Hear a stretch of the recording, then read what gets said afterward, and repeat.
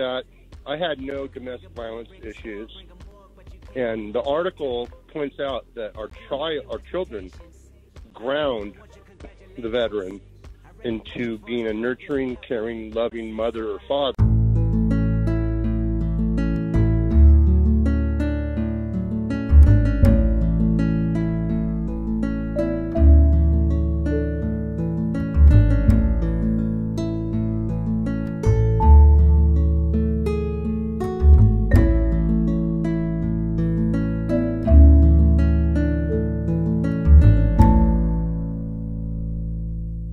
Jacob. Yes, sir. Good evening. How are you? Good. Did you have a story to tell or a question to ask? I've got a story. I've had a high conflict custody issue been going on. I'm a multi-deployed combat veteran from 2001 to 2007.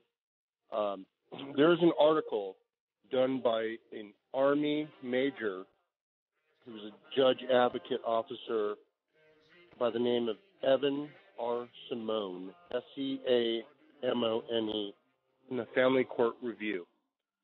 And you might be aware that we have what's called Veterans Court in criminal cases for veterans. Mm-hmm. He is advocating that there be a Veterans Court in family law, because when we come home after multi-deployments, what happened to me and a lot of vets I know, we get stigmatized because supposedly we're killers and, stuff like that. I had no domestic violence issues. And the article points out that our children ground the veteran into being a nurturing, caring, loving mother or father. Mm-hmm. And it'd be something to really broadcast and let folks know, especially the veteran community, that there are avenues of approach here to get past this stereotype of being a terrible baby killer, so to speak, when we serve our country. But our children, those that don't have, literal charges, but that's the essence. And my question would be, family law court Mm-hmm. is supposed to be family, as in mother, father, child. But it seems the commissioners and the judges are anti-family because they're specifically looking at, quote, the well-being of the child. But I thought that was supposed to be in a dependency case.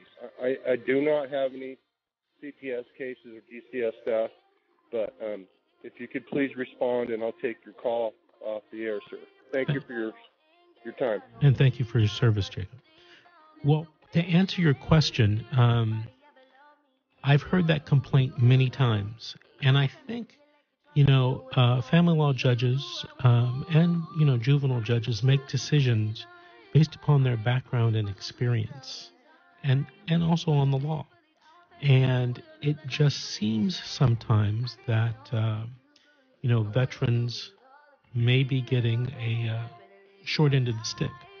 And it's interesting. I think I support your idea, or the idea that you brought up, that there should be a veterans court for family law and perhaps CPS cases, because veterans come with unique issues, and I think we are not, as a whole, giving them enough examination and analysis in dealing with their types of cases. So I hope that answers your call.